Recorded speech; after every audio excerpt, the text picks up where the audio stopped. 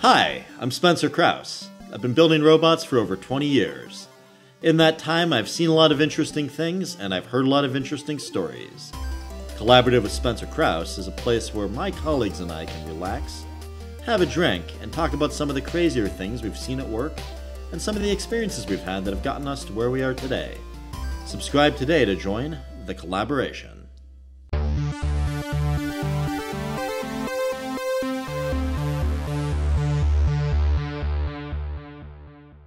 Welcome to the Collaborative Podcast. I'm your host, Spencer Krause. Our guest today is Andrew Capodieci. Andrew is the Director of Autonomy at Neya Systems, a company that specializes in off-road ground vehicles. Andrew, welcome to the podcast. Thanks. Glad to be here. Glad to have you, buddy. So we met a few weeks ago at a Pittsburgh Robotics Network event at Caterpillar. And I just thought your talk was interesting. You were on a panel and I don't know, you were just like the most technologically sophisticated person on it, and I was like, this will be a fun person to interview. Well, I appreciate that. Yeah. I appreciate you accepting my invitation. So also, like a few episodes ago, we had Parag Batavia, who founded the company Andrew works for. So yep, kind of Parag full circle. hired me. Badass. Oh, sorry? I said badass. Oh, yeah. He's a good dude. Yeah, that was 10 years ago. Nice. Right out of the MRSD program, which we also talked about. I went to school there too. Yeah. That's interesting. So what class would you have been then if you were 10 years ago? I was the second class of the MRSD program. So you were before me. Okay, that's cool. Usually people, I was like the third or the fourth. So. Yep. Yeah, that was 2013. Nice. Hagenschempf was still involved. Yep, he was still involved when I was there, but I was his last batch. I think because of me, he retired. That makes sense. Me personally. Right, yeah. I think he told me that. Yeah. He emailed me afterwards. It's like that Spencer guy. I just can't do it anymore. Yep. Yeah, Hagen is a great guy. And now Parag does the business course, which Hagen used to do. I kind of feel like I got cheated not having Parag for my business teacher in that course, because he would have been a great dude to learn about robotic business from, given his achievements. Yeah, see, the advantage I have is I got to learn from Hagen, and then I got 10 years of experience working with Parag, so I got the best of those Did you get worlds. recruited out of the coursework, or did he... Well, I guess he wasn't teaching when you were there, so you would have just... Okay, that's interesting. Yep, yeah, so when I took the MRSD Masters, it was 1 year of courses, and then a 7-month internship. Yeah. And that 7-month internship I did with Neya, and I've been there ever since. That's cool. So, yeah, I've seen it grow. I was the, I believe, 13th employee. Oh, cool. And so now we're over 50, so it's pretty fun. That's awesome. Did you ever work anywhere else, or were you always at Neya for like your entire career? Pretty much Neya, yeah. I did internships with General Motors in college. So between, I think, my junior and senior year, and then between senior of undergrad and grad school. That's pretty cool. So I did 2 rotations with General Motors. That was the OnStar Advanced Development team. Interesting. And so I did things like when a vehicle is coming within a geo-referenced point, automatically pull DTCs. What's a DTC? Diagnostic Trouble Code. What's a reference point in this context? A geo-referenced point. So got it. So like literally a geolocation with some radius around it. So you get. Why would you want trouble codes when you got to a certain area? So the idea was you were automating part of the process for service appointments. So the area is going to be like the shop. Yeah, the mechanic, the service center, the dealer. Yep. So the second you come in within a few miles and they have an itinerary of their scheduled appointments for the day, they know what car they're looking for. As you get to the building, it starts pulling all the DTCs from the car. And so the demonstration that we ran was I unplugged an oxygen sensor from the vehicle. So the car got close. We pulled the DTCs. A report came up in my UI. And we said, oh, okay, so it looks like the oxygen sensor is malfunctioning. And so the person walks in, and the second they step out of the car, they say, okay, so we pulled your reports. Looks like there's a malfunctioning oxygen sensor. It's going to take us, 30 minutes to look at that, and we'll probably have to replace it. It'll cost about this much. Nice. And so it's really trying to automate a lot of that process. So that exposes the DTCs to your mechanic. So they've got the UI. It's not the user. Like it's not like on the user's cell phone you get a push notification. Correct. Okay, yeah. That's pretty cool. They are going to pull those anyway. That's done manually, right? Yeah, when for they sure. get the car. You plug into the OBD2 port. Yeah. Yeah, hit a button. Yep. And then I did some stuff with Bluetooth connectivity of the phone, and there was a reminder as you started to drive, like, hey, your phone isn't here. Did you forget it? Because generally people have their phones with them. So just some cool projects like that. That's awesome. Mm-hmm. Actually, those are pretty neat to get to work on as an intern. That's like pretty advanced. When I was at Deep Local, I got to work on some cool projects. So I got to work on a project for Hallmark called the North Pole Communicator. Mm-hmm. That was a giant. So the North Pole Communicator was a toy that was like a microphone you could talk to Santa Claus on, and it was this kind of stupid Hallmark injection molded toy, but. The one we made was like a giant fiberglass one, and mm-hmm. the idea was just like a retail display. And then I got to work on a thing I can't talk about, and then I got to work on something called the Old Navy self-ebration machine, which was it was Old Navy's 20th birthday, meaning their anniversary, and they wanted something to signify that. So we brainstormed a bunch of ideas. I had this one that I liked for like a balloon that would inflate whenever you go in the store, mm-hmm. and then it would pop and a bunch of stuff would fly out. But the one that won was it was like a matrix of balloons on a billboard, and they would inflate to various levels pneumatically, and you would create pixel art of a person's face. So the idea is that you send your selfie with hashtag selfibration on like whatever social media, and our API would pull it, and then it would rasterize it and then put it on this display. Mm-hmm. And so and then there was like some kind of human in the loop, I think, mm-hmm. behind the scenes. Those sort of projects are always fun, where you've got the blend of technology and art. Yeah, that's all Deep Local did was technology and art. I think they still do. Nice. But haven't been there for like a decade. So. Yep. Yeah, I mean, I have to say my intern project at Neya was way cooler. And at the time, this was like 12 years ago, GM had some work in autonomous cars, and I knew that's the kind of thing that I wanted to work on. And when I was an intern at GM, I asked if I could get involved, and they took me on a tour of the facility, but at that time it was a really small research lab, and they had these vehicles that were these like egg-shaped pods. Oh, that's interesting. Two-seaters. Why would they do that, I wonder, at GM? Yeah, the idea was, I believe, that you would be driving in these urban environments, like for just transport. So this was a GM like concept vehicle that they just never. Mm-hmm.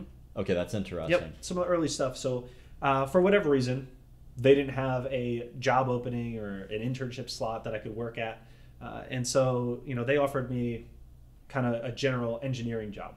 Yeah, that wasn't working in robotics, and obviously I did a lot of robotics coursework at CMU. Yeah. I did a minor in robotics in undergrad too, so I got a lot of exposure there. And then my master's was robotics, so that's really what I wanted. Where'd you do your undergrad? Electrical and computer engineering. Where'd you go? CMU as well. Oh, okay, cool. I didn't realize. Yeah. Yep.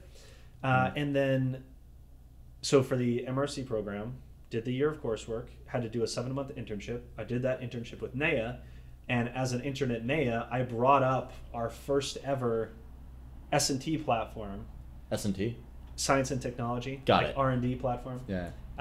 As an autonomous vehicle. So I took a John Deere Gator side by side. Nice. We had a company contracted out to install actuators and things like that, and put a Raspberry Pi for low-level control and do some wiring for relays and things like that. But I took that. You were reliant on a Raspberry Pi to control that thing? For the low-level control. Well, I know, but if that broke, you would have lost actuation. Yep. Okay, that's interesting. 100%. Well, there was some motor controllers in the loop too that it spoke to, and we made a daughter board. That's cool. But that was making the vehicle drive-by-wire. Nice. And then we had computers in the back.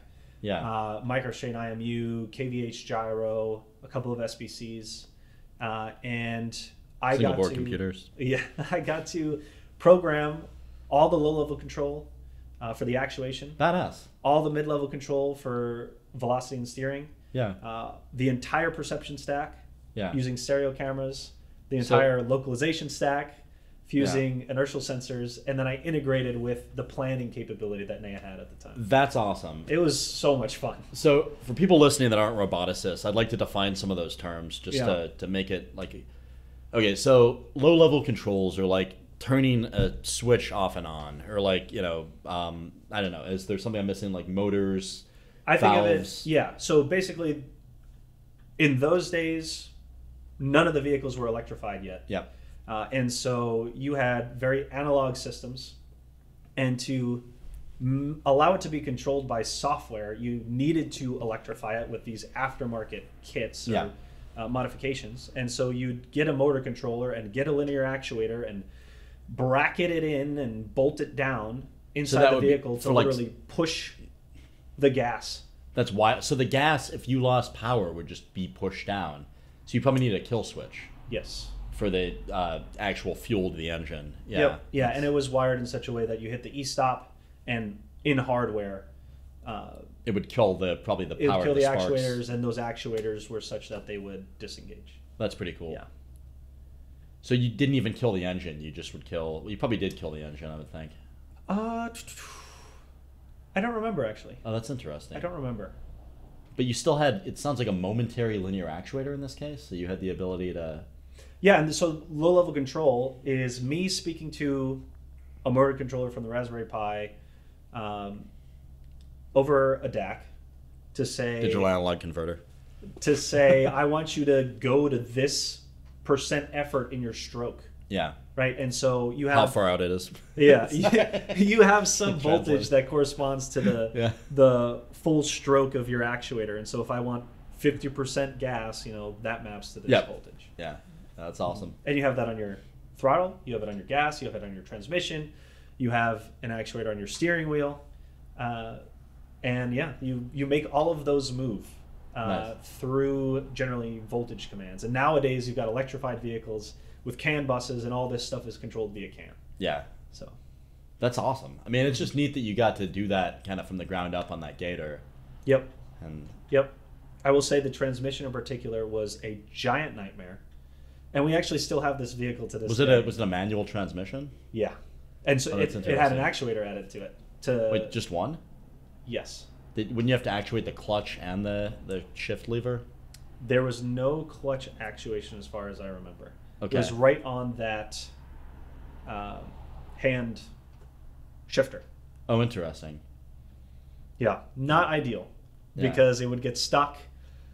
You'd have the actuation system, when I set it in software, try to move it, it would get stuck on the transmission, and you'd hear a woo as the transmission spun, and you'd try to if you were a person in the vehicle, it would be between gears. Yeah. It's making that noise. Yep. Yeah. If you were a person in the vehicle, you'd literally be there shaking it and like moving it back and forth, and I would grab onto the rail and like go like this, and oh Jesus. So there was software in there to, if it got stuck and wasn't moving, jiggle it, go back, go forth, go back, go forth, feather the gas. Oh, that's interesting. All the things that you don't really care about. So you had like subroutines for roboticist. that would that would deal with that. That's interesting. Yeah, not worth the time. Yeah. And so nowadays we've got test vehicles that are electrified, and it's just CAN controlled, and it just goes straight to the gear that you want. Yeah, that's cool. It's still a fun exercise, I think, to get all that stuff going. Absolutely. I will say somebody had to make that electrified vehicle work, right? Yeah. So. Yeah. I will say the low-level control is fun, but the most fun part is perception. And perception is perception is seeing where things are for people listening, and trying to figure out what things are when looking at them. Yep. And for the off-road robotics that we work on, the fundamental piece is what I always call traversability estimation. You're trying to use cameras. Can I go over it, or do I have to go around it? Yep. Okay. Yep. And in an off-road traversability would just be, can I go over it? That's probably it. Like if it's traversable, I can go over it. If it's not traversable, I can't go over it. Exactly. Yeah. And in the off-road environment, we don't have roads, street signs, traffic lights, and that infrastructure, or even the assumption that there should be a drivable road, right? You might have an off-road vehicle that's looking at a scene where nothing is drivable, and it has to think about the rocks, the bushes, the trees, concertina wire, chain link fences, water, cliffs. Yeah. So the perception, even on the on-road space, is really where the heart of robotics is. Concertina wire typically drivable? Or, sorry, what's the word you used? Concertina wire, yeah. No. The word you used for whether or not you can drive over it. Traversable. Traversable? Yeah. Can you traverse over Depends on the wire? vehicle. All right, fair. Yeah. So I've worked on everything from, and I give this spiel all the time, and talks and conferences and things like that. Small EOD robots you can pick up with your hands, to your typical side-by-side ATV, all the way up to the multi-ton construction and mining vehicles. Yeah. So, if you've got a mining vehicle... When you say multi-ton lightly, you mean multi-story, like... Well, literally multi-ton, yeah. Well, I mean, like a car is multi-ton. That's true. I don't know if I ever thought that far ahead. Yeah. I had it described to me at one point. But yeah, that's true. I mean, the small construction vehicles are like 12,000 pounds. Yeah. But you're talking about like a 400-ton haul truck, presumably. Yeah. Mining or construction vehicle where the tire is bigger than a house. Yeah, okay. Mm-hmm. That is wild. The ones we used to work at Joy Global, we had these 4-story... the shovels mainly is what... I worked on shovels and I worked on a blast hole driller. Mm-hmm. And the blast hole driller it would drill holes, mainly GPS guided surface navigation is what I wrote on that. And it would drill holes in surface mine and then fill them with Semtech explosives. Then you blow the whole sheet. Yeah. And then the shovels were interesting because those were like 4 stories high. And there's a staircase across the radiator, which gives you an idea of scale. Yep. And those ones, like you said, Rope the tires. We worked on, I think you're thinking of maybe drag lines, or are you thinking of the ones where like it's articulated on like a tracked platform? I believe the latter. Okay. Is what I'm thinking of. So I don't know if we ever referred to them as rope shovels in the advanced automation group. I worked there very shortly. It was my first job out of grad school. I could have the acronym or the name wrong. Yeah. But they definitely did have cables between the linkages, so that might be... I could see them being called that from what they were. Sure. And they were neat. Like, I had one coworker where it was just the coolest thing that he was able to sort of figure out the kinematics of it. Mm-hmm. Although later, having worked with him, I suspect he might not have actually gotten it working. There were some interesting things going on there that were pretty neat. So, yeah, that's a sweet field. Yeah, the most fun I had on that vehicle, and really on every robotics problem, is the perception piece, because the perception piece is the one that really holds these systems back from being fielded. And again, that's the same on road as it is off road. So that's where, in my opinion, the most fun research is happening. And the way I describe this is generally the same way you've got vehicles, cars, that you can't fully take advantage of because of failures in autonomy. Within the autonomy stack, you've got pieces of localization and control and planning and mission planning that you can't fully take advantage of because of failures in perception. So perception is really the long pole. Yeah, that makes a lot of sense. When you say the long pole, I've not super familiar with that term. That's a phrase I've heard people say over the years, which essentially just means, what's the thing holding the 10 up? Like the thing that's really... The long pole. Yes, okay. The long pole. Yeah, that's really the crux of the problem.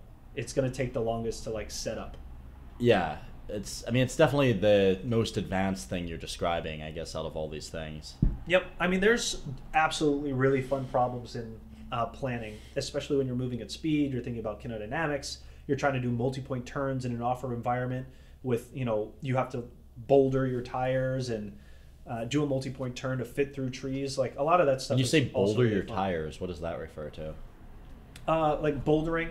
Well, I get that, like what that driving, means in a climbing sense, but... I should say you have to think about your wheel placement as you boulder. Oh, that's interesting. So it's using an active suspension to move your tires up and down to traverse over literal boulders? You could certainly use an active suspension, but what I'm talking about is you're viewing the environment through your sensors, cameras, LiDAR, maybe radar. You've got a world model. You need to plan, how am I going to do this? Let's say it's a 3-point turn. Yeah. So the planning aspect is trying to say, as I'm executing these 3 pieces, these 3 legs of the turn, you have to think about the world model and your vehicle model and say, if I drive over here, where exactly will my wheels be? Am I going to beach myself? Am I going to induce a dangerous roll? If you're moving at speed through off-road environments, you have to think about wheel jolt, because you could, destroy the vehicle, pop a tire. That's interesting. So potholes, would be a good example in the on-road space. Yeah. That's really interesting that you're able to get your head around those problems. 'Cause It's just fun to work. Yeah. It's fun to work. It's fun to be outside and with vehicles in nature doing some high-tech stuff. It's a nice blend. Yeah. So you were telling me a little bit at the event about trying to figure out what a thing is that you're thinking about driving through. So like telling the difference between like water and vegetation and water and mud and just flat ground, dirt, right? Can you talk at all about like how that's done, or is that getting into territory that we can't go into? Yeah, I think we can talk about it Okay. at a high level, at least for sure. I mean, it really comes down to semantic classification. You're trying to say, what is the object type of something in the scene? And to your point, you're talking about rocks, you're talking about terrain classification. One of the biggest drivers, or I should say, one of the biggest needs for semantic classification off-road is for vegetation. And so the first thing that you can do when you're looking at a point cloud that you're going to get from a LiDAR or from a stereo camera, the first thing that you can do, and that is readily apparent in that point cloud data, is geometric structure of the scene. We can talk about resolution and aggregation of point clouds over time, which is certainly a feeder into how well you can estimate that geometric structure. But if you look at the scene through geometric structure alone, a bush has a large height differential just like a rock does. Yep. And so if you're just looking at something like height differentials to say what is or is not traversable, you get to scenarios where you have, you could have an Abrams tank in a field of grass that's scared to move because the graph looks tall or the grass looks tall. Yeah. And so you have to start bringing in multimodal sensor fusion, which is to say you have to look at RGBD, bringing in color data, texture, and all that stuff on top of just the geometric structure. So in theory, though, if you spray painted a rock green, like, I mean, would that look somewhat like grass? Yeah, and maybe it looks like a mossy rock. And okay, interesting. That speaks, I think, to the difficulty of the problem.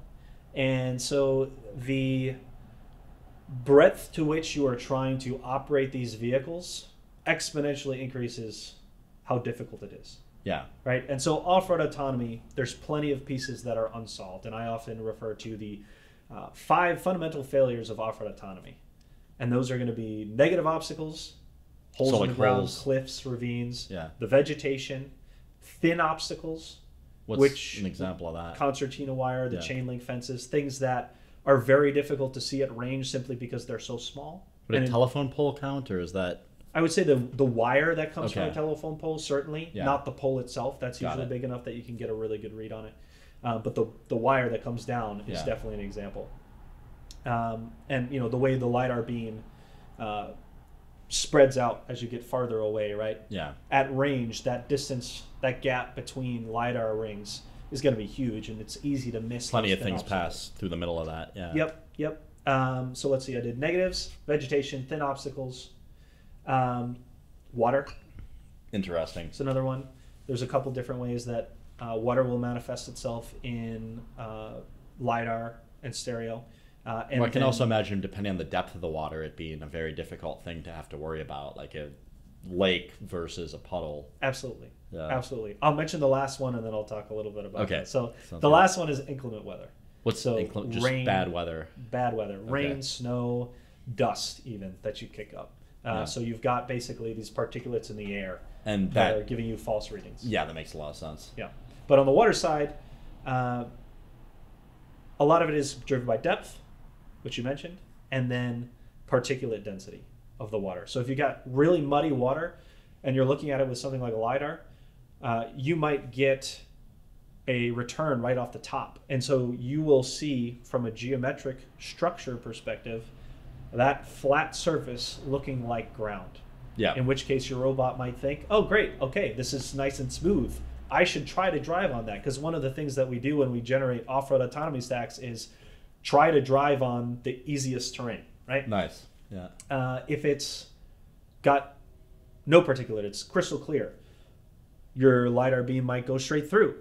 If it's shallow, it might bounce off the bottom. And so maybe you think the ground surface is where the ground actually is and not at the height of the water, but you still need to be able to detect what that water depth is, depending on the size of your vehicle. Yeah, it makes a lot of sense. And then, like you said, if it's very deep, if you're looking at the ocean, you might not get any return.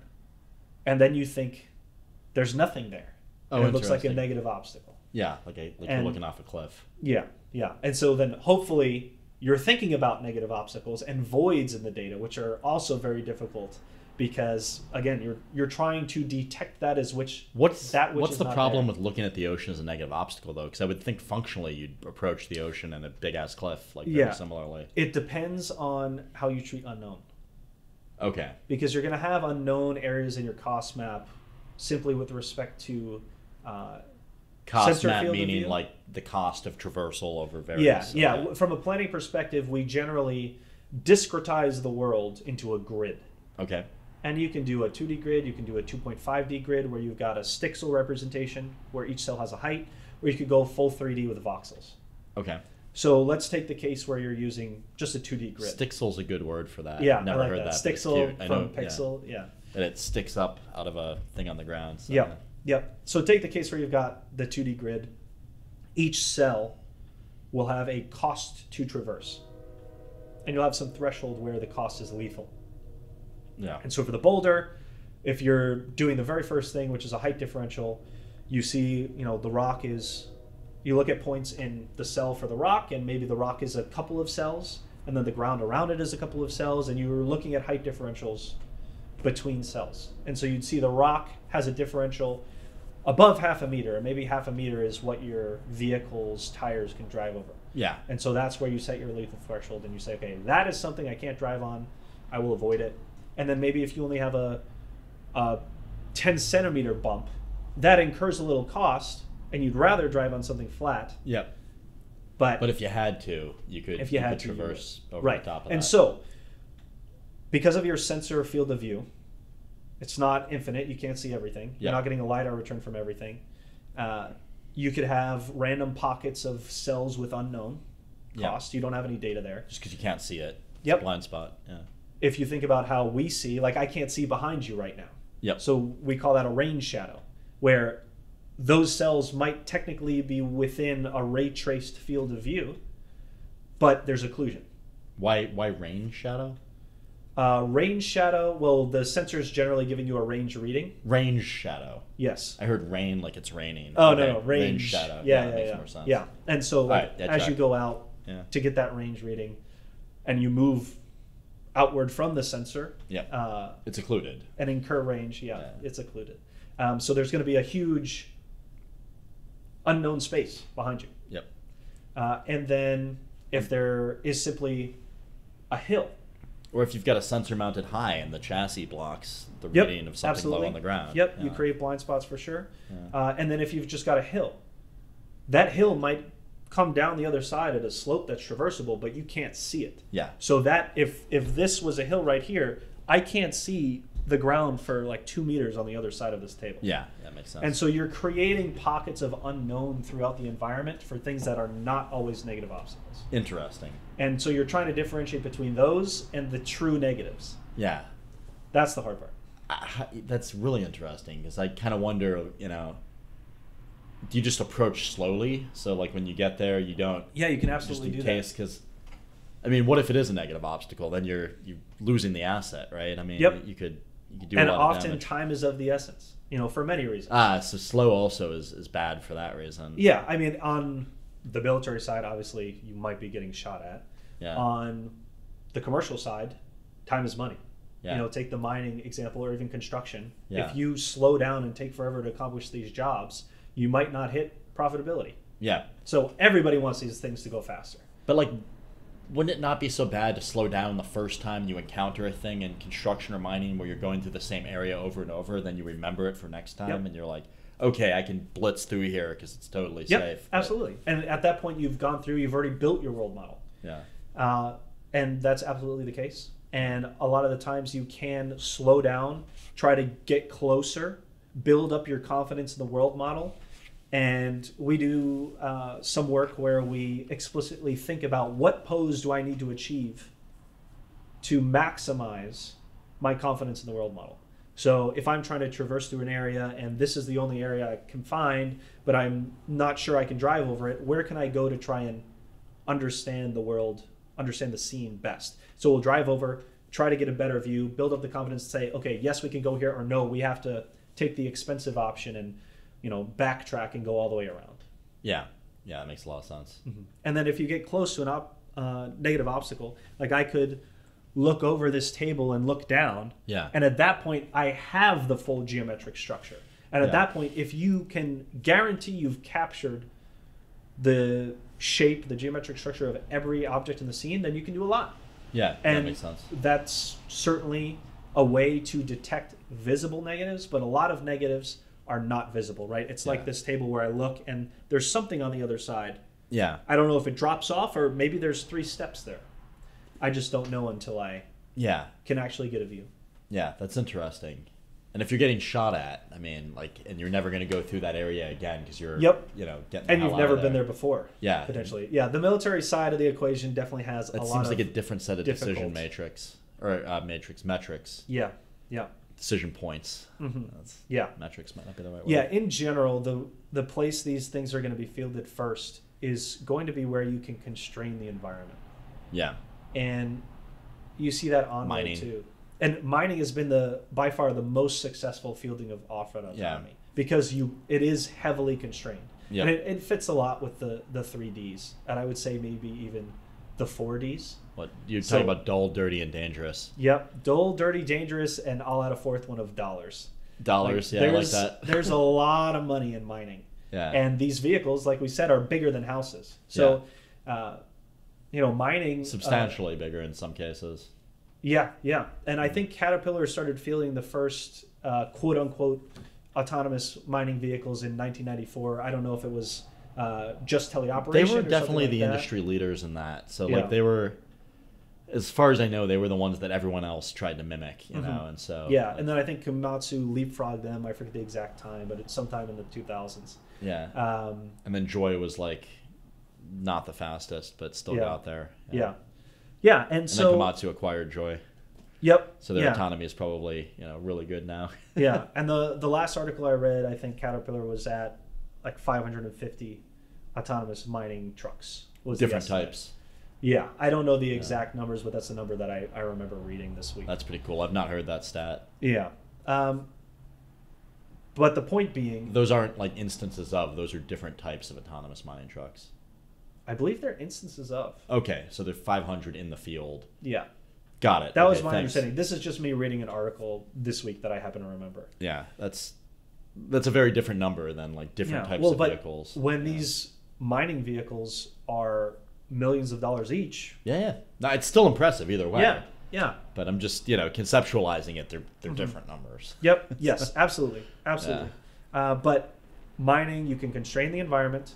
Yep. You're asking people to go out to remote locations. Yep. If a child shows up, that something's horribly wrong. Yeah. And so you're kind of in isolation, and you've got no. You can have your people wear, RFID tags so you know where they're at. I mean, there's a lot of things you can do in that environment. Yeah, and you've got relatively maintained dirt roads. They're not roads, and they change, and there's dust and rocks and berms and different things like that. What's a berm? If you have a cliff, you'll pile dirt to create a wall. Oh, interesting. So it's sort of like a slope. So it prevents access. It's like a ridge line. Okay. It's like a ridge line. It might be something intentionally built on the side of a cliff face for a road, or it could be something that maybe you're just digging material out of and you kind of create it naturally. So it's a consequence of, okay, yeah, that makes sense. Mm-hmm. Like a hilly wall. Yeah, and it's dangerous because these are giant machines that could easily run a person over. Oh, for with sure. a single tire. Yeah. And especially if you're going underground, right? There's a lot of dust that's produced in the mining process that you don't want to be breathing in. So it's just a perfect application for autonomy. Well, and all that dust gets in your sensors too, and makes the apertures, or not the aperture, you got to clean the sensors. Yeah, they're dirty as heck. We had some interesting ways of keeping dust off the sensors in my mining work. that I think I can get into because of patents, but I probably shouldn't, just in case I'm wrong, so I won't. Sure. Yeah. But it's a great application for off-road autonomy, and definitely the most successful to date. Construction is a really hard one because of the variety you can find in the scene. And so it's kind of the opposite. When you say the variety in the scene, what do you mean in layman's terms? You could have people, you could have a bobcat, you could have a 308, you could have somebody digging a ditch with a shovel. What's that 308? Excavator. Got it. Okay. You could have somebody digging a hole with a shovel. You could have an I-beam being carried across. Yeah. Somebody could spill a bucket. You have no idea what could be there. Yeah. Right? It's a very unconstrained environment. Have you looked and it's changing at a rapid pace. Oh, for sure. So, have you looked at like oil and gas at all? Like fracking sites, for instance? Like those are cluttered as heck. I have not, but I'm not aware of all work that's been done in Neya. There's some work we looked into, and there's like all sorts of just weird obstacles and like wires being strung across and. Mm-hmm. Yeah. And I mean, if you look at like oil refineries, like this isn't like my primary expertise, but just looking at it from somebody trying to figure out how to get a robot through it, like there's a lot of thin obstacles, as you put it, like right. a lot of thin obstacles, and people just all over the place, and it's challenging environment. Yeah, and that's not the right first place to field fully autonomous systems. Yeah. And you see the same thing with the on-road industry, right? Like the people who went for the level 5 have mostly failed. No one's been successful with level 5. What has been successful is incremental fielding of new features. And the best example there that I always give is going from lane departure warning to lane departure assist to lane keeping, right? Yeah. Like you're keeping it super simple, super incremental in a way where active you could cruise control. Yeah, exactly. That's another great example, yeah. For sure. Even cruise control itself. Yeah, absolutely. But you're doing it in a way that's really small changes. So an automatic transmission. Yes. Yeah. You're doing it in a way that you can provide value to your customer and actually make a profit, as opposed to going for the long shot, getting tons of VC money and trying to hit a home run. And I think off-road autonomy developers like Neya and others need to take that lesson to heart and look for the good business models. The short putts. Yeah. Look for the MVPs, the minimum viable products. I'm kind of a big fan of that, right? Like I'm a huge fan of just doing something practical now as opposed to doing something ambitious never. Yeah. And that's what I'm trying to push at Neya as well. Yeah. Like we do so much cool, advanced, applied research for off-road autonomy. We have programs looking at negative obstacle detection. We've run that successfully on vehicles. We have programs looking at vegetation filtering. We've got programs that are doing fully autonomous demolition. Oh, that's pretty cool. Using a 299 and a jackhammer. What's a 299? Skid steer. Oh, that's pretty cool. is a skid steer. Yeah. What's the scale on one of those? I think that's about 12,000 pounds, I want to say. Not bad. You can fit one person in the cab. So it's like a Bobcat kind of. Bobcat would be a small one. Okay. It's like roughly 2 Bobcats. Okay, that's pretty cool. That sounds like fun, actually. Oh, yeah. I mean, we've got programs where there are amphibious vehicles that are navigating the surf zone. We were talking about water detection earlier. Yeah. LiDAR there has that same problem where on calm water in the surf zone. What's the surf zone? The area where waves are made. Okay, got it. So you're trying to go from shore to sea and back through the surf zone, so through all the waves. So you've got to approach it head on so you don't capsize, probably. Yep. Yeah. And so you've got, if you're using a LiDAR in that scenario, we have all these problems we talked about with their signature response in water. Yeah. But just an interesting data point, the white caps will give you a return. Oh, that's interesting. And so you could start to use that feature of LiDAR to track white caps in the waves. Oh, that's really interesting. So there's like all these cool problems that we do on all these different types of programs. So it's super fun. Yeah, that's super cool. Oh, I forget why I started mentioning I think we were talking about MVPs, like a short putt where you can get like a thing that works a little bit. So we do all that cool research. A thing that works a lot, but a minimal thing. Yes, exactly. So the point I was trying to make was that we do all this cool research on all these awesome programs that are pushing the state of the art forward. But as much as I love those applications, and I absolutely do, I love doing that research. I really want to see our technology, because we've developed so many cool things. If you take nuggets out of it, you can package it into those MVPs, and you can field pieces of them that are product level reliable. Yeah. And so what I think off-road autonomy should be doing is, a lot of people have fielded teleoperable robots. Yeah. The next thing would be guarded teleop. Yeah. Well, this is what we were talking about earlier with having an autonomy system that interdicts if you're trying to hit something in a teleoperated sense that you shouldn't be hitting. Yeah, and then you can do things like person follower or leader follower. Yeah. You can do route follow, which is, this is the path. Somebody's told me this is a drivable path. I'm going to stick to the path, and that's it. Yeah. And then you can have the research ongoing that Neya does a lot of for the true go-to point. Yeah. Where you're starting at an, like I say, any A to any B. Yeah. You can start at any A and then do all the work in a novel environment for perception planning, localization control to figure it all out, to get through some novel scene to get to B. And we're pushing that forward in a whole bunch of cool ways. But I think there's a lot of ways we can take pieces of that stack and create lower levels of capability that are actually fieldable in the right constrained environments as an MVP. So that's something that I'm very passionate about, because I want to see people start to use this stuff, and I think it's just good business. Yeah. Well, that's an interesting thing to hear from an autonomy expert too, because you people, no, I'm just kidding. But I feel like a lot of times when you talk to people about autonomy, it's kind of what you said. It's like ambition, and it's like, well, we're just going to make it drive everywhere. Yeah. And it's like, oh no, like, well, yes, eventually, but like for now, let's maybe do something like more robust on a smaller scale and make money on that, and then you can build on that. So there is such a huge difference between a demonstration and a product.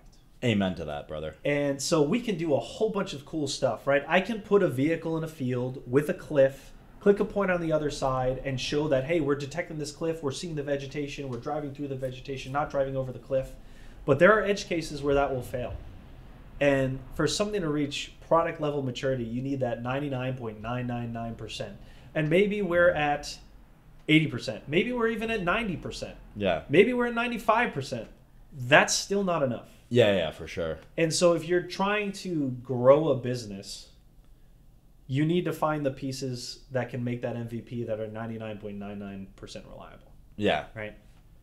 Because that 10% where it doesn't work is going to be the ones everybody puts on Google and YouTube and sues over and, knocks the company out of existence. You can literally kill people. Yeah. Right? We saw that happen with on-road vehicles. Yeah, for sure. So luckily, I think it was only a couple cases, but still, a couple cases is still a couple people dying. So it's unfortunate. Yeah, I agree. I don't think any of us wants to kill people. Yeah. So that I think is really important for the off-road industry to identify, and I think mining's done a great job with that. I think construction absolutely needs to find the MVPs, because and I think they're working so on it. Dynamic. Like I've been impressed with some of the stuff I've been seeing from Built Robotics lately in terms of their demos, at least.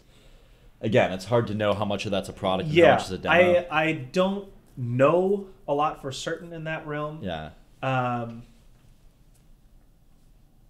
I think I will simply say the same statement I made, which is there's a huge difference between a demonstration of a capability and a product. Yeah, it's fair.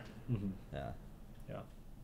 And as somebody that specializes in early stage new product development, we've made a lot of demos. And it's still not easy. People are like, hey, well, anyone can make it. No, I'd like to see you do it. Yeah. Yep. But at the same time, to create that long tail is a different selection process for what you want to put that on, and also a different set of skills to robustify, and it's I don't know, it's it's definitely worth doing if you want to earn money on selling the same thing over and over and over again to a wide market. Yeah. And there's just so many pieces to a robot. Yeah. You've got the whole mechatronic platform, which it in and of itself is an engineering marvel. Sure. And then you're trying to add... That's my favorite part to work on. Yeah. And I like you using that part to work on the software side. The software side is my favorite part. Yeah, no, I get that. That's why I'm enjoying this conversation. But even the LiDAR, even the camera, like every part of the system is a huge product. A hard drive is an incredible mechatronic device, even though no one uses them anymore. But like, you're trying to take like multiple computers and make them smart enough to move around the world. Yeah, and then actuate that whole thing, and it's pretty crazy how many things you have to get right. Yeah. So I think, especially in robotics, where the system is already so complicated, it emphasizes more strongly the fact that you need to find the constrained application with an MVP if you really want to build a product that's autonomous. Yeah, that makes a lot of sense to me.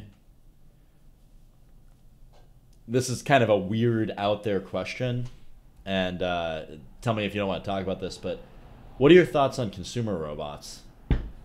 Yeah.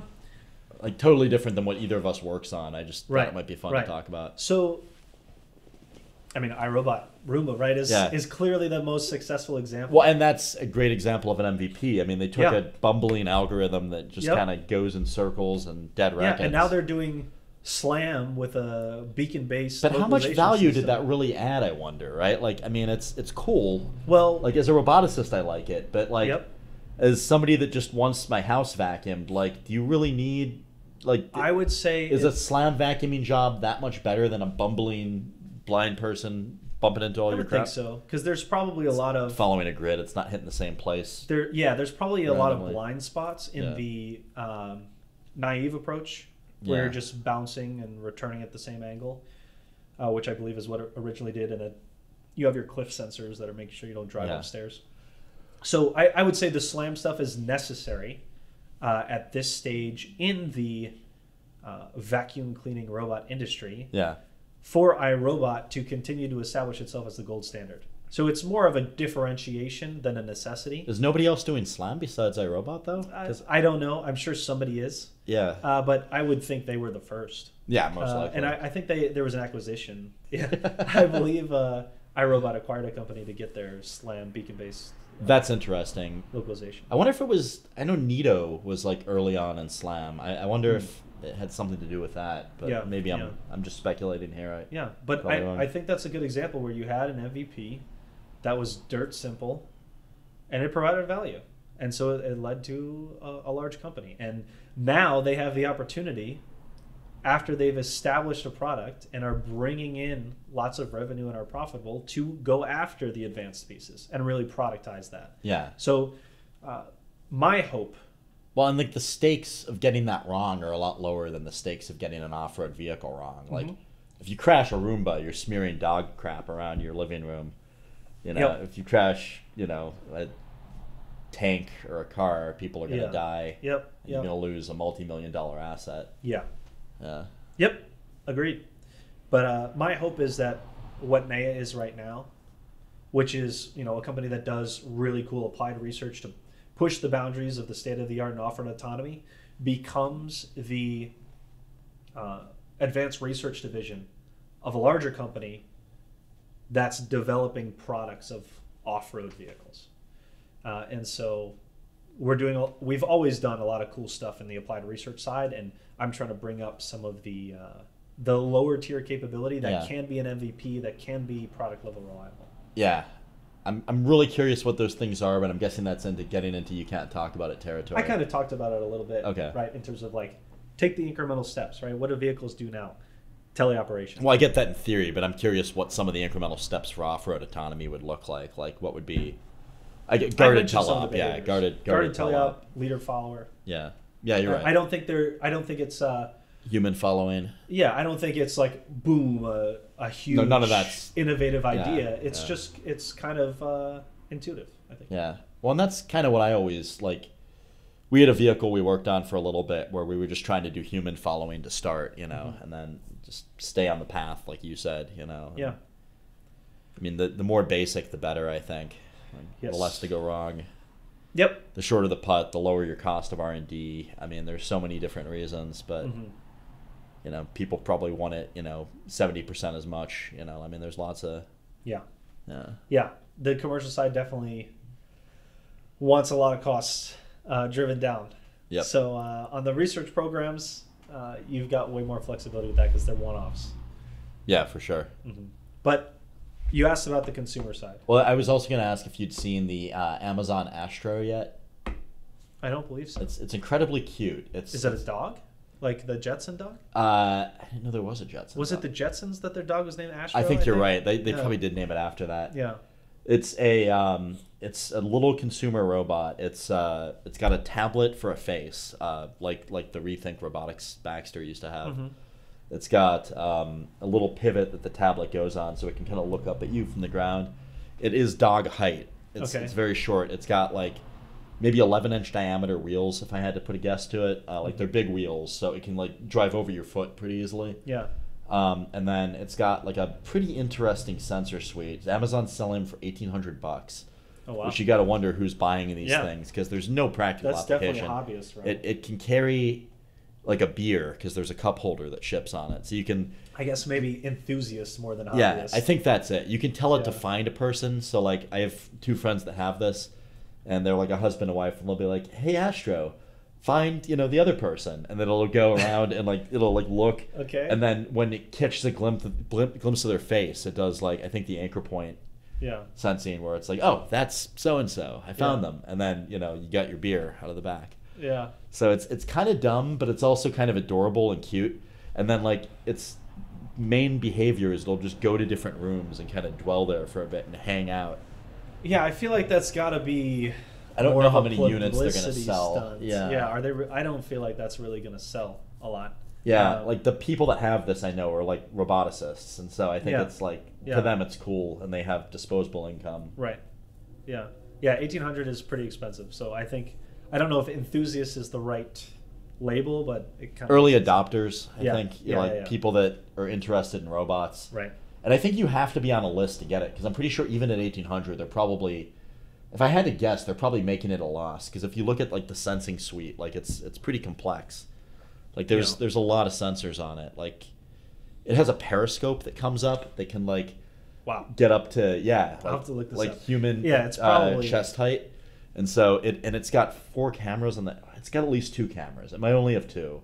It's got either 2 or 4 cameras on the periscope that telescopes out at the top of it, and then it's got like an illumination LED on that periscope as well. Like there's a lot of tech in it. Like it's a lot of cell phones put together basically. It seems like it's got to be like a publicity stunt or some sort of market. Or they're trying to collect data on people's houses for some future product. Because what they're doing slam on your house like with that. Like that's how it gets around. I will say the warehouse robotics, the AMR, I think is a great application of that autonomy. stuff's interesting. Yeah. That like it's a heavily constrained environment. They've got QR codes or whatever else to map the internals, and there's tons of money into making a warehouse more efficient, especially an Amazon warehouse. So that's a no-brainer. That's like absolutely there needs to be autonomy there, and a lot of people are using that today and actively trying to improve that. So. Yeah, and there's a bunch of different ways to do it too. It is interesting seeing some of the footage coming back from what's the trade show going on when we recorded this? At time of recording, because this will come out like in like a couple months. Oh, I don't know. There's a big trade show going on at the moment, and I'm struggling on the name of it. But there's interesting footage on LinkedIn that's like coming out of just just different demos from like Agility and Boston Dynamics. Those are the ones everyone likes to look at. So those are the ones that are like really blast all over the internet. The Boston Dynamics ones are interesting. Cause have you seen their new one where it's like it's just a regular statically stable robot, but they're the ones that I've seen are obviously I think they call it Stretch. Atlas. I haven't seen Stretch. No. Yeah, Stretch it's just a regular robot on a bin with like an arm, but I guess it's meant to be pretty good. So they had a demo they showed with it unloading a tractor trailer. Was like the one that Yeah, I mean, a lot of those industries for a tractor trailer, the industry being ag, or logistics, are suffering labor shortages.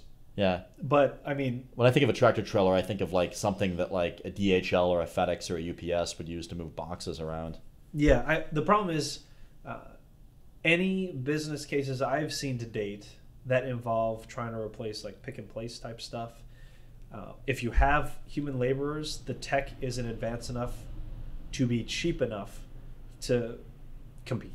Yeah, that's kind of the thing. So when you've got an industry like ag or construction that are facing labor shortages, then you've got a gap to fill that autonomy could potentially you need fill. it because you just can't get enough people. You just can't but then, get the workers. The thing with humanoid robots too, though, is, or I don't know if we're talking specifically about humanoid or about just any. I would say tech that could it's a replace general human. rule of thumb for when you're trying to replace people with robots. Yeah. At least with today's state of technology. To go humanoid. It depends on the case. Like the more you can turn it into an automation project. Yeah, I feel like that's a better move. Like, I don't know, like, not to be bearish on humanoid, but I said this in Andrew Watson's podcast like recently, where I'm just like, I think I'm bearish on humanoid robots. Like, I feel like you've got like 30 to 50 actuators that could break. I mean, there's so many different. Yep. And also cost you money and also make your production more complicated. Super cool research problem. Yeah. I don't see a case where a humanoid robot. Like, how much does an Atlas cost? Like 1 million, 2 million? I have no idea. I have no idea. They're not cheap. Yeah. Yeah. It's funny though, because a lot of people see those Boston Dynamics dogs and Atlas and think that it's essentially the Terminator and that it exists. Well, that's what Aaron thought when I was on his podcast. He was like, is the future going to be utopian or dystopian? And I'm like, it's not that simple, first of all. And like, secondly, like, it's that there's better ways to commit atrocities than with a robot. Like, that's the most inefficient. Yeah. Robots are not. It's a maintenance nightmare. Anytime soon. Yeah, and that's kind of interesting, because you said earlier that it was interesting that my perspective was we should be looking at MVPs and lower level tech. But the reason I say that is probably because I see day in and day out the ways the advanced autonomy can fail. Yeah. Right. I know all of the edge cases. Yeah. And there are some pretty funny experimentations that have been done where on the military side, they sat a robot somewhere and they said, okay, soldiers, try to come up to this robot and disable it without it detecting you. You talking about the Gladiator project or a different one? I don't remember which project it was specifically, but if you're familiar with Metal Gear Solid, the character Snake, who puts himself in a cardboard box to hide from people. I am not familiar with Metal Gear Solid, but that sounds hilarious. Tell me more. It's like a spy game where you're trying to like move in and be stealthy, right? Yeah. And one of the funny things he does is put himself in a cardboard box. I know mostly from playing. Does he move and then duck down under the box and then move the box and then duck down? I haven't played the series enough to know if he moves the box. I know it. It'd be hilarious if he moved the box. I feel like that's the funniest gag. Yeah, I know it from playing Super Smash Brothers, where Snake is a playable character. Yeah. And that's his like emote. Is he puts himself in a cardboard box and then kicks it off. But one of the soldiers in this experiment literally did that. He took a cardboard box, put it over his head, and walked forward, and the robot did not detect that there was a person there, and he was able to get to the robot and turn it off. Right? Like, there's super easy ways. And yeah, you could work around that. You could start doing like just general dynamic obstacle tracking and saying, well, I see this shape and I'm tracking it frame to frame and it's moving towards me, and maybe I say, well, that's a problem. But all of those pieces take more and more time. Even with the box that's only moving when you're looking at it. Like, I see. Yeah. I think somebody else like held a bush in front of their face or something. That's hilarious. You know what I mean? Like, it's not hard to beat these things right now. Yeah. So I think there's a long way to go before we worry about the Terminator, but I think it's absolutely something that we should be thinking about as a society. The Terminator? Like the long term, right? I think there is an ethical question. Yeah. I don't think we're going to see it in our lifetimes, but you know, it's still worth thinking about and making sure we don't. Really, for me, it's the maintenance piece, right? It's like, if we ever get good at, maybe, you're right. Outside of our lifetimes, we could roboticize the maintenance. But, like, I mean, all these things break, like, pretty frequently. Like, I mean, I work around these machines on the low-level hardware side enough that I've seen, every single way a motor can break, like a shaft can torque, You know, I mean, it just, you know, it's a million different failure modes. And I mean, that to me is what I look at as the. So it's interesting that you look at it, you're like, yeah, the algorithms suck. Like you can fake it out with a bush. Yeah. I'm like, yeah, it's too complex mechanically. Like something's going to break and a person's going to have to fix it. And it's funny because a lot of the failure modes we can make progress on. Yeah. But there's just, again, to the point that these robots are so complicated. They're like the most complex vehicles you can find in some cases off-road, combined with all this heavy computing and sensors and cameras and things that are products in and of themselves, trying to combine it all together and make it work. Yeah. When you've got this system of systems like that, failure modes go up. There's so many pieces. You know, it's so funny how you'll run autonomy demonstrations and you'll still have failure points, which are an Ethernet cable malfunctioning. Yeah. And when you have, you know, like 75 of those types of things in one system, to your point, again, it just, the number of ways the system can break skyrocket. Well, and again, I mean, if you're in a Terminator scenario, like who's going to fix it? Like you get to have a robot maintenance person fix your robot? Like yeah. I don't think so. I mean, like eventually maybe, but like we're nowhere near that technology at this point. People are working on basic research for self-repairing robots, but it's like it's like these worms that are like piezoelectric material and they can like bend. You know what I mean? It's like a slippery slope. Yeah. Like it's very trivialized examples. Yeah. Well, and they haven't gotten that right. You know, like that doesn't even work. Yeah. But it is interesting. It's self-replicating is another interesting one, right? Where like people look at that as there's like that sci-fi thing with what is it like the paperclip factory that decides to turn everyone and everything into a paperclip. Oh yeah. And so like everyone's terrified of that. And I don't know. Like, these are. But it's interesting because I talk about how there's so many ways that the advanced stuff can fail. It's such a complex system, but there are a lot of ways where we know how we can improve or solve a problem. But when you're doing applied research all the time, you're generally focused on the new capability. That's the focus of that program. And you don't have the luxury of working on, the 70 other things you see that you could do to improve the system. Yeah, makes sense. And that's where you start getting into the product side and why I keep saying focus on the lower level tech, because the amount of effort to fix all these 70 other problems, even though we have known solutions and they're not necessarily hard individually, but the amount of human resources and time and dollars it'll take to actually get through all of them is a huge investment. Yeah. And so if you're a company that has hundreds of millions of dollars in VC backing, and Parag told you that, Neya, he bootstrapped from the ground up. He took no VC funding. Never ever? Sold. Yeah. No, yeah. I think he did say that. That is impressive. Yeah.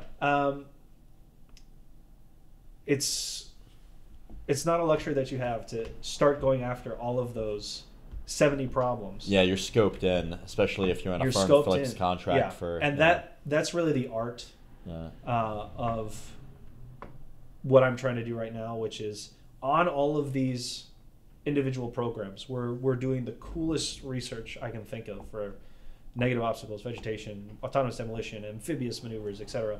How do we coordinate to try and push towards a core vision?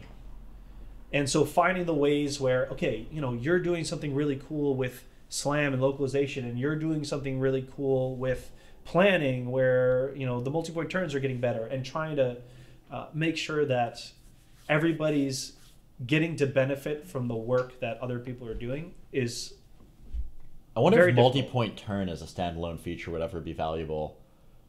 Parallel parking? Yeah. Parallel. We have parallel park assist, don't we? But it kind of blows at them. Like, I mean, do we have good parallel park assist? I don't know. We probably do by now. I think the technology first came out in like the early 2010s. If there's an on-road company provider that needs parallel parking, the stuff we've developed off-road can definitely do it. So call me. Hire Neya for parallel parking. Yes, yeah, but it's a hard problem, and that doesn't even get into the whole data rights question, where you have to pay very close attention to all these contracts and the data rights for these things, and what can you reuse? And where you mean can the you intellectual property? Yeah. Yeah, Because if the DoD comes in on a SIBR, for example, SIBR is a good case where the government will get rights to it, but they're trying to support small businesses and they give you commercial rights. Yeah. But then there might be contracts that are unlimited data rights where the government gets, rights to use it however they want, and they might control the distribution so that you can't use it commercially. Oh, that's interesting. So it all depends on what the contract says. Yeah. But so when you're trying to coordinate, you might not be able to reuse things. Yeah. And so that makes it even harder. So that's very difficult. Sometimes you have to just re-implement things from scratch for that data rights reason. Wow. And so, again, that just adds to the dollars and time and human resources that you need to stand some of these things up. Which reduces your scope. Yep. And when you get to the point, again, that robots have layers upon layers upon layers of pieces to it. Agreed. It just gets so hard. Yeah. And even when you have those billions of dollars that went into on-road driving, they were not successful. Yep. And that's they haven't because been yet. of... Yes. Eventually they will. Eventually they will, but in my opinion, it's going to be the incremental steps, right? That lane departure warning, the lane departure assist, the lane departure keeping, or the cruise control to adaptive cruise control to the auto collision braking or avoidance. And then after All another those decade pieces, of that, eventually someone will release a true self-driving. The same way the robotic vacuum cleaners went from just your basic Pong game bouncing back and forth to now doing slam. Pong's a good descriptor. Yeah, to now doing slam, right? You get the bridge to the advanced capability is incremental steps of profitable MVPs. And you pump that money back into the company, and then you can afford to take those risks because you have products that are earning you cash. And you've just heavily mitigated risk, right? Each risk is a smaller chunk instead of taking all the risk at once, which the on-road industry did and has largely lost all of that investment. Now, and Parag made a good point on your podcast that there's a huge amount of value that was produced from that, and we'll get to reap the benefits. The VCs subsidize it all, essentially. Nice. So that's nice for us, not so nice for them. Yeah, I mean, again, I still think that tech is going to see the light of day on road. I just think it's going to be a little longer than we all thought it was going to be. It's already there. Yeah. Right? I go on business trips and I get a rental car, and it's an economy rental car, right? It's not like Neya's paying for souped up rental cars. We get the base thing. But sometimes you get a car that lane keeps, and I'll sit there with my hands off the wheel. Usually I have my hands on the wheel because I know that they will fail. And I know how they can fail. That's awesome. And I've had rental cars that have driven me on highway trips for, 20 minutes at a time, 30 minutes at a time without an intervention, depending on the exact scenario. I did almost crash once like that. I almost crashed a Tesla in the Bay Area. Yeah. I didn't know it couldn't handle roundabouts. I might have told this story on the podcast, so if you've heard it, I'm sorry. But I didn't know it couldn't handle roundabouts. And I was driving a guy's Model X. Like my Airbnb host was like, "Hey, you want to test drive a Model X?" I'm like, "Sure, Raj, absolutely." I probably shouldn't have said his name, but that's what it was. Yeah. And we got in, and he just put it on autopilot, and he's like, "Yeah, just dude, let it go." And I'm like, "Great." And so we're going in the I'm going up to a roundabout. And he's like, "Catch it, catch it." And I'm like, "What are you talking about?" He's like, "Catch it." And I grab the wheel, like, fuck. Yeah. So. And that's kind of interesting. But because I feel like it's a customer education problem because if they had said it's lane keeping and not that it's a self-driving car, I would have known that. Yes. Yeah, and that's. I think a lot of the first fieldings of autonomous systems are going to be exactly that, where you have to go through a customer education piece to say, this is where it works, this is where it won't. Don't try to do this. Yeah. And when you see this, insert yourself. Yeah. Help it. Yeah. Make sure it doesn't enter this failure mode. What was your almost crashing a self-driving car story? Or self-driving, a lane change? It was a merge. Car. So you got cut off? Or you were merging into... It was like a zipper merge. A lane was ending. Yeah. And I was on autopilot. Yeah. Well, it was adaptive cruise control. Okay. That's all it was. I don't think it was even lane keeping. Yeah. And I got a little lax because it was traffic and stopping me, whatever. and I didn't see someone merging, and I like looked down for a second and looked up, and I had to quickly brake. I did not crash, and it was probably I didn't crash either. It was probably more the surprise, right, Yeah. that jarred me. My reaction was probably more than it needed to be, given the situation. But you know that kind of scenario where you It's like better look down to for a over second. brake than to hit a Yeah. person. I mean, Yeah. you know, because Yeah. you were too But lackluster. It speaks to the fact that when you start to use some of these systems, and they've done research to show this, for like the first, I think it's 45 or 60 seconds that you take over one of these systems Yeah. that has lane keeping or adaptive cruise control, Your whatever. adrenaline's through the roof. Your driving ability is the equivalent of a drunk driver. Oh, that's amazing. So I'm sure your adrenaline is also through the roof. probably, yeah, because especially if it's in a case where you're avoiding a collision. Yeah. But it kind of lulls you to sleep a little bit, because That's it's kind of interesting. natural, because you're not active, right? Yeah. So if you're kind of bored sitting there, you kind of drift off, look around, and I mean that's kind of how people. Well, there die is in kind of a the ritual Uber when you case. start driving a car where like you kind of, check the mirrors, get your bearings, Mm-hmm. you're like, okay, I'm entering into driving mode, you Yep. know. And so Yeah, and you actively perceiving the environment is a very different state of mind than being driven. yeah, for sure. So that context switch, the research has shown, is non-trivial and definitely not instant. Well, it's interesting too because 40 to 60 seconds is not enough time to intervene. Yeah. And so you've got your drunken, equivalent self. Do you want another water? Yes, please. Absolutely. Thank you. But you've got your drunken equivalent self now responsible for, a vehicle and the lives of the people in the car, Mm-hmm. So that's interesting. I've never heard that stat, the drunk driver analogy, but that's interesting. Yeah, and I don't know if I got the 45 to 60 seconds number Yeah. right, but the idea's there. Yeah, I get it. Yeah. Yeah, that is wild. Mm-hmm. So what's the workaround? Just better autonomy, more scoped in, better customer education? How do you not get lazy with a system that's designed to help you be able to get lazy? I mean, like that's the whole point, I would think, is to offload cognitive load. I mean, Yep. Yeah, and I mean, they've started to do things that try to force you to pay attention. yeah, but then Like, doesn't it'll that defeat beep the at you. purpose? Yes. Yeah. And So from where's a the user- utility? Yeah. Yeah, from a user experience, it is less value. But Yeah. I would still take a car that beeps at me if I don't put my hands on the wheel for a minute or 30 seconds Yeah. than a car that doesn't. So it might lead to more sales. That's And interesting. if you field it, you sell more cars, you get more money to funnel into improving the capability, and maybe it goes from every 30 seconds to every minute, or maybe it knows when it sees a certain thing, or maybe you have a map of recorded interventions that you say, hey guys, take the wheel here because we know the system has failed repeatedly. I mean, that's not going to work in the novel case, but I would say... But at least in sort of known edge cases, you can say this is likely to create problems, just exercise extreme diligence or Yeah. increase it, like get your head on straight. I don't think it 'cause- solves the problem, but I think Yeah. it could potentially reduce real catastrophes, Yeah. reduce the number of real catastrophes, which becomes an ethical question of, have you reduced the questions enough? Yeah. Or I mean, have you reduced the incidents enough? I guess I'm on your side a lot of ways, right? Because I was actually looking at cars recently, and there's one I considered, and one of the selling points for me was that it had a system that would point cameras at your face, and if you started to look down or like away, Yeah. because you're texting or whatever, like it would start, Yeah. to pump the brakes and Yep. flash lights at you and stuff. And I Yep. thought that was kind of nifty, and I sort of wanted that in my car.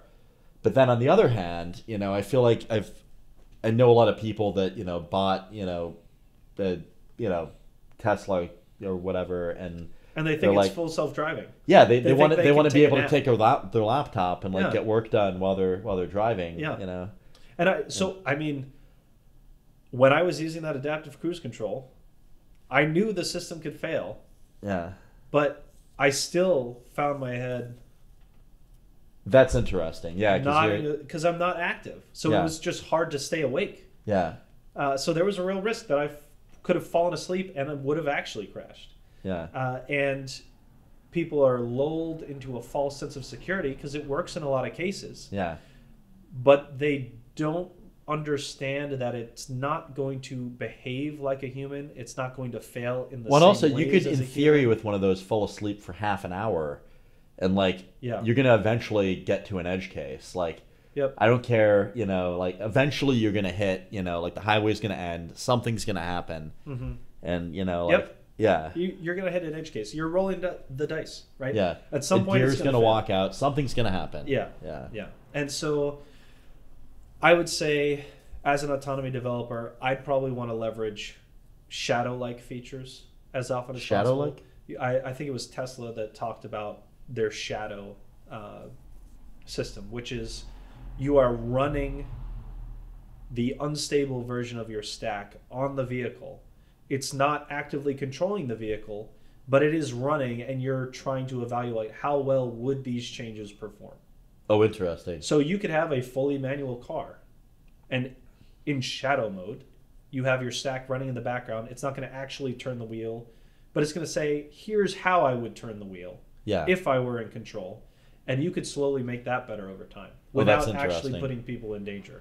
Now, that means you're not providing value to the consumer immediately. No. So you're not going to help sales. And there's not that many companies, I would think, that would be willing to install all that intelligence in their vehicle if it's not creating a value add or increasing their sales potential of that product. Yep. Yeah. So it hurts the profit line, right? Because you can't really sell more cars with the shadow mode. Yeah. But you might be able to find the pieces that are high reliable and not going to risk lulling people to sleep, like lane keeping. Yeah. Right? If you have, and I have a lane departure warning on my car. I think that's a phenomenal example of an MVP that is an incremental step towards autonomy. So if I start drifting over, my steering wheel shakes. That's awesome. That's brilliant. If it fails, okay, great. So my steering wheel shook, and I can probably tell, and I'm actively engaged in the act of driving. I have blind spot monitoring, which I feel like is very similar. You're like, okay, well, if one of these lights on my fucking rearview mirror doesn't light up, I mean, I'm not stupid. Yeah. Like, I've driven cars without these for years. Yeah. And I have advanced collision warning. So if my car thinks it's going to hit something, it'll go beep, beep, beep, and a light will flash. That's interesting. And that behavior is not very good. I've gotten false positives. Oh. I mean, does it ever hit the brakes for you? Because no. I've been in cars that do that. Warning only. That's cool. So the warning pieces are an easy sell because they're not actually engaging a brake or a throttle or steering wheel. That probably reduces the liability, I would think, too, on the part of the manufacturer. They're just giving you an indication. Yeah. Via lights, via haptics, via sound. You're going to hit the line, right? The border to which you can provide value with those capabilities at some point. Yeah. But it still provides value, and there's no risk. Yeah. Unless maybe the sound, scares you and you end up steering off the road. One thing that was kind of funny is I had a bunch of rental cars. Like when I destroyed my last car and I started looking for a new one, that had braking when they would detect an obstacle in front. And so there was one like Mitsubishi I rented in particular that would do that. Mm-hmm. And I park in a carport that I've got like a tarp that I let down. Yeah. And so it looks like an impassable obstacle to the car. Yep. And so I go to hit it and it like brakes. I'm like, no, I want to go through it. Yeah. It's vegetation. That's funny because I mean there is some potential danger to actively braking, right? It could be jarring. It depends. Yeah. I remember a friend's car I was in college, I think, that had that automatic collision braking, and the garage door was opening, and she tried to drive in, and it like threw on the emergency brakes and jarred the car to stop, even though like the door was opening and she was moving like right under it. But yeah, so those kind of failure modes. I wonder what their sensor was for that though, that it saw the door if it was that far up. I think it was radar. Oh, that's interesting. Okay. Yeah, that makes sense. That'd be my first guess. This was a number of years ago, so. Yeah, they started. I think those came on the scene like around 2014 or so, like the ESRs. That should be right. Yeah. But the moral of the story is, find the MVPs, provide value, and on the on-road driving space, try not to put people's lives at risk. But that's the whole ethical question of how much risk are you willing to take, and at some point, hopefully we'll get to cars that are safer than people. Yeah. I mean, eventually, Mm-hmm. The other interesting point is to what extent are you trying to compete with a bus if you're doing a self-driving car? Because really it's just a transit if you're a robotaxi. But yeah, I would love to see Jetson style speed, where you have cars flying by 150 miles per hour, zippering in and out of each other. Like Back to the Future solving too. Traffic, yeah, that would be fantastic. But we're a long, that would be awesome. ways away from that. Yeah, that would be sweet. I would definitely get excited about that. Mm-hmm. Yep. But at least we have a quad rotor, like taxi in Dubai or whatever. Sure. Well, if there's enough. If you're operating in the right airspace, air travel can be trivialized. Right? Yeah, I don't know if it's been productized yet. I think that was just at a trade show. That was, the second you start trying to go through a forest. Well, and also the other thing is if you're in city airspace and that thing suffers a failure, you're going down. Yeah, and if you try to use that in a city, presumably you're going to have more than one, and you've got skyscraper buildings that you might not fly all the way above. That starts to be a really hard problem because now you've got to actually do ODOA, obstacle detection, obstacle avoidance. But if you're in free airspace flying, it's literally empty space. Yeah. You don't have to, you just fly straight. Yeah. So in that respect, that kind of autonomy is much simpler. Have you looked at Zipline yet? Yeah. Yeah. What do you think? I think it's awesome. I agree. I love that the starting point was a medical application in Rwanda, I believe. You saw the Mark Rober video. Yes. Nice. I just watched it too. I love that. I remember one guy in that video said something to the effect of, I think he himself was saved by a bag of blood that the zipline drones had flown to a hospital. Yep. And he made the statement, every time I look up in the sky and see a drone, I think of a life being saved. And I literally got a tear in my eye. Yeah, it was think beautiful. So too. Yeah. That's my dream. Happy. It would be so meaningful to have that kind of impact on society. So that's my dream for these ground vehicles. Well, it's cool to see those guys scaling too, because it seems like they're, I don't know how many countries they're in now, but they said in that video. And their new technology with that, the little droid thing. That's a smart idea. Yeah, it's clever. Yeah, it's a deployment through a zip line. Yeah. So you change the requirements of the drone. It's a massive systems engineering effort, right? I mean, when you think about what it must have taken to figure all that stuff out and all the different pieces that have to work for that to go. I mean, it's kind of awesome that they made it work at all. Yeah. And so I don't know. I'm definitely a fan, and it's interesting to see those guys gaining traction. I mean, and we'll see how it does in commercial, but I think they're probably going to do all right. Where Amazon tried to do that and they couldn't because I think it's because the tech wasn't there yet. I think it's because when they attempted to do it Prime Now, we just didn't have Well, they tried to do it with true quads. Yeah. So Zipline is innovating with respect to the actual. Well, their propeller design is different, right? I mean, there's a few different innovations they've had. So well, but it's the fact that it's dropping. But I mean the ones almost unidimensional. Second, it must have a rudder. It's got to be able to control itself in 2 degrees of freedom. Yes. Otherwise, that wouldn't work. Well, and the third degree would be the zip line. Oh yeah, that's true. Yeah. But that's I guess it's a full system. I was gonna say that's the big vehicle, but you're right. But they've got the big vehicle that's doing the bulk of the work and eliminating the requirement for that to have precise positioning. Yeah. And doing this clever system. Well, I also love the noise mitigation by having that up in the sky and then lowering this little thing down that's just bloop. The thing that's great for Zipline is they've got their base capability, which has literally saved lives. It's beautiful and is that one doesn't have the little drone though. I don't know if you've seen it. I have. Yeah. Well, of course. Yeah, they've got the little parachutes. Yep. And then I love how janky the parachutes are with the guy boop. Yeah.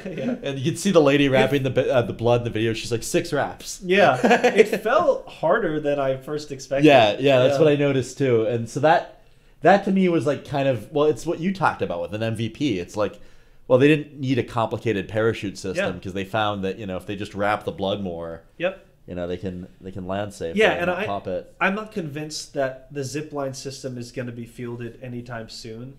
I'm sure it at least needs 5 to 10 years of development. Yeah, but if they've got the base product and, like you said, are bringing that to other countries, I guess the disadvantage in their business model is that you'd assume that it requires I also wonder, not first world countries. Yeah. So that limits your customer base. But I mean, if you're... Wait, in terms of their original business model? With the original. Oh, yeah. Yeah, the original. Like, the point I'm trying to make is that that's an MVP. It's profitable. But you are limited to some respect. But there's still huge amounts of countries all over the world that don't have first world infrastructure to fly blood to every hospital, right? Yeah. So I don't see their value proposition going away anytime soon. I don't know exactly what kind of revenue streams they're pulling in. Yeah. But it's probably pretty decent, and it's probably enough that they can continue to invest in the zipline piece. I also thought their propeller design was really interesting. I don't know if that's unique to them. I suspect it is, but did you see that with like the two props like hanging off, and then they had a counterweight on the other side? No, I didn't. And then the idea was like the acoustic signature is reduced because of just the way that they've phase shifted the props against each other, like it causes turbulence with its own sound. Nice. And so it's it was clever. Like I'm probably getting the science a little wrong, but did the Mark Gruber video just come out? Because I just watched this like a couple days ago. It did just come out. Okay. I just watched it, but he shows the prop design and like I got halfway through. Oh, I got so I still need to finish the second half of the video. I'm sorry, I didn't need to spoil it for you. No, that's great. Now I'm motivated again to go back and finish it. Yeah, because I think it was like 11:30 at night. I needed to stop. Yeah, it was amazing though, because like the noise of it is like so much lower than a conventional drone because of those props. Mm-hmm. So like that's also like a huge just people wanting to be around this thing. Yeah. So the real task in front of the off-road autonomy developers are to find that same thing. Yeah. And it's not an easy task. Yeah. So that's what I'll be looking for. Nice. Mm-hmm. Yeah. But everybody wants the full autonomy. Everyone wants it to do everything. And so there's a bit of a negotiation that has to happen. Yeah, it makes sense to me. We have to negotiate scope all the time on projects. It sounds like you're negotiating what the product vision should be. Yep. And that makes sense to me. Yep. When you say everyone wants full autonomy, like who are the stakeholders that are pushing for that? Just the public? Every I mean every industry I've ever worked in with respect to robotics. Military, mining, construction, agriculture, indoor robotics, inventory management. I mean, who wouldn't want full autonomy? Yeah, right? It's like if it worked perfectly. Yeah, sure. Everybody wants it to work perfectly, and there's definitely a lot of hype.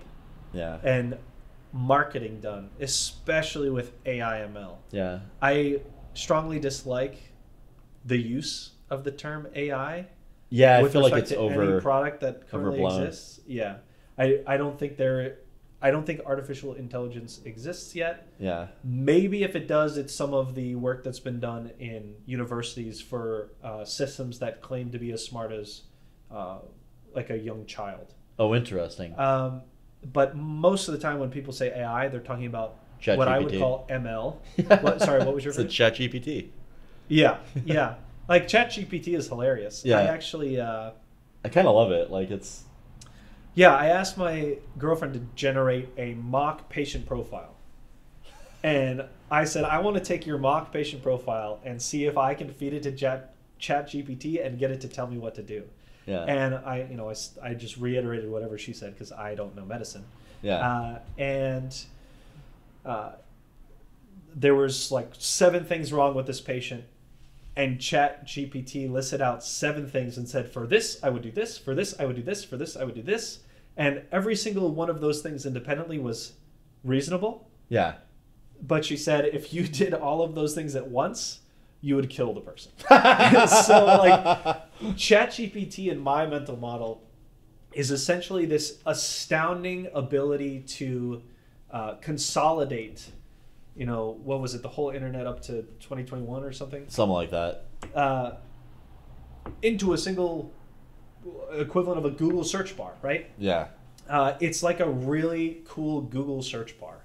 Yeah. And you have no idea if what it's going to tell you is correct. Well, that's the thing, right? Like, I've noticed it seems plausible, but then, like, I want to see how it acts in domains that I know about. Yeah. Because I feel like that's where you start to notice gaps. Yeah, I've done that with off-road autonomy, but Yeah. it basically regurgitates what people have said.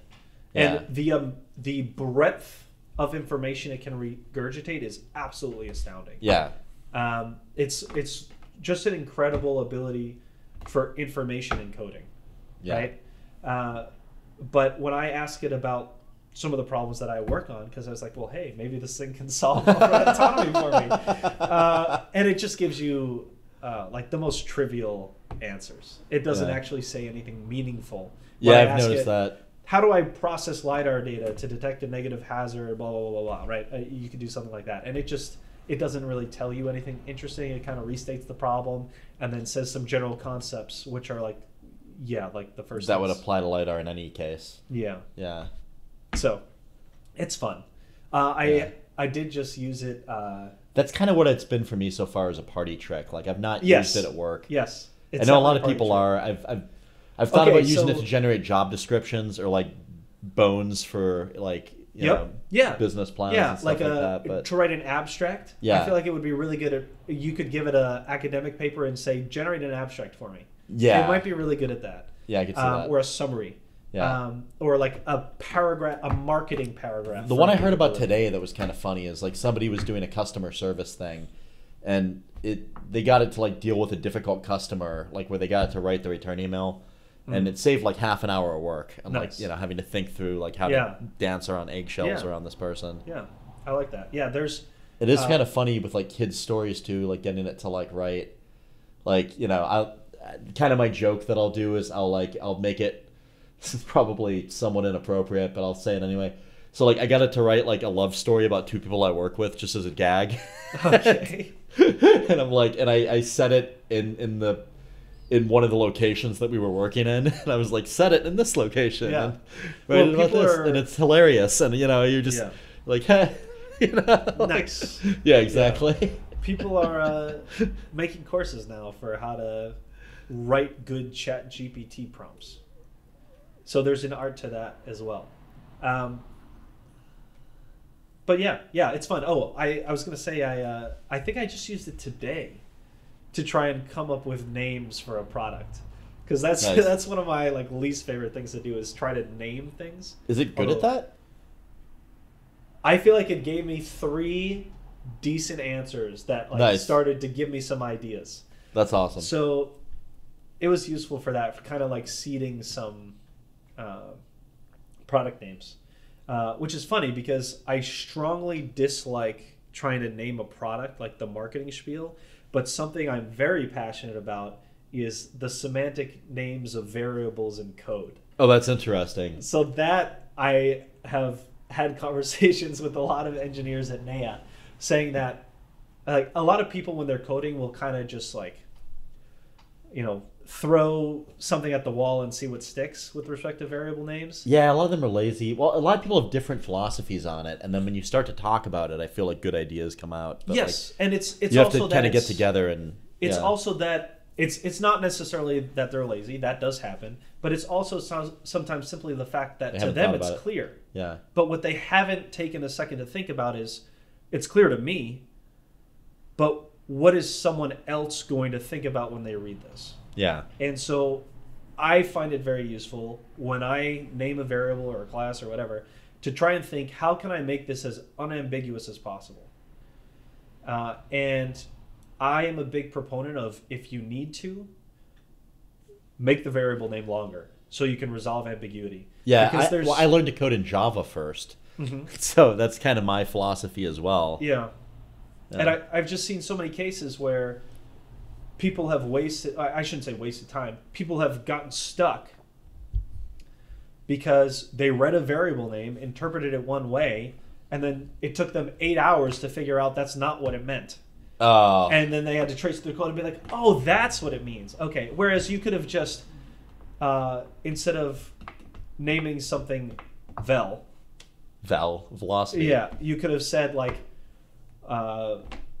angular velocity about tire. You know what I mean? Like, oh, nice. I just thought this was the linear velocity of the vehicle. Oh, right? I gotcha. Like, just things like that. I don't know that that's the best example, but hopefully you get the idea.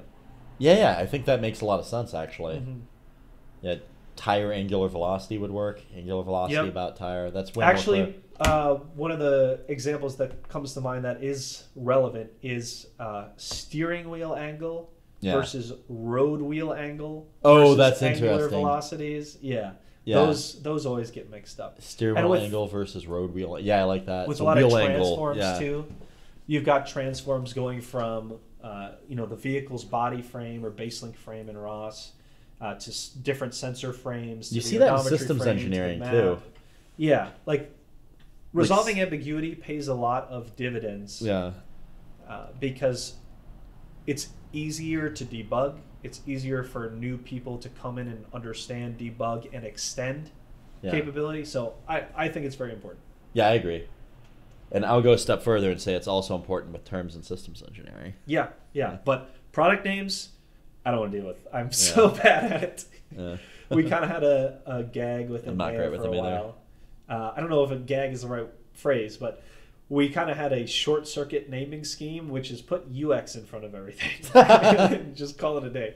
So we have the vehicle that I built up as an intern, that John Deere Gator, was called the UX Interceptor.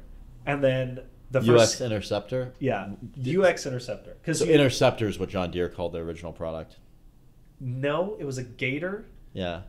I don't remember where Interceptor came from. Because I feel like Interceptor on its own sounds cool. Yeah, it's because it was like a UGV, so it was going to intercept, right? Yeah. But you see UXV a lot for a wild card that could mean ground, air, surface, subsea. Oh, that's interesting. I haven't heard that. That's cool. So internally, we referred to it as the UX Interceptor. And then the first skid steer platform we got was a Max platform. So we called it the UX Max. And the unmanned, I don't know what interceptor. Yeah. And then there's a standard architecture called UCS, and we wrote an SDK for it to generate code that adhered to the standard for this unmanned control segment something architecture. I didn't work that piece, so I don't know the details, but we call that SDK UX UCS, which is Wait, what does UCS stand for? I think it's unmanned control segments. Got it. Okay. Something like that. I don't recall exactly. Yeah. But it speaks to the fact that engineers like me. If I say OCU, does that ring a bell to you? OCU, yeah, operator control unit. Ah, crap. Okay, I was hoping. Yeah. So Andrew, thanks for coming on. I had a really great time here. Is there anything you want to plug? I will say Neya is hiring. Nice. And so I've already talked about all the cool projects we work on, like negative obstacle detection, vegetation filtering. Over all the vehicles. Yeah, over all the vehicles, on land, through the surf zone, autonomous demolition, all that stuff. So if that stuff sounds exciting to you, then go to our website, neyarobotics.com. And we need more people because we're growing more than ever. And so we've got more cool projects than ever. Yeah, and if they're on the autonomy team, they can work with you. So. Well, I mean... It is a company that focuses on off-road autonomy. Oh, okay. So it's pretty much still a company.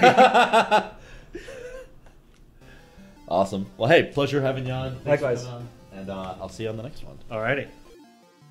Thanks for joining us today. If you made it this far, chances are you'll like other episodes too. Collaborative with Spencer Krause is available on YouTube, Spotify, Apple Podcasts, Google Podcasts, Pocket Casts, and Radio Public. Subscribe today to get notified when the latest episodes release, and support the channel. Collaborative with Spencer Krause is sponsored by SKA Custom Robots and Machines. If you're in the market for robotics contract engineering services, please consider hiring SKA Custom Robots and Machines. They sponsor this podcast and they solve some of the toughest engineering challenges in the world. SKA Custom Robots and Machines can be found at ska.solutions. Thanks again, and see you on the next one.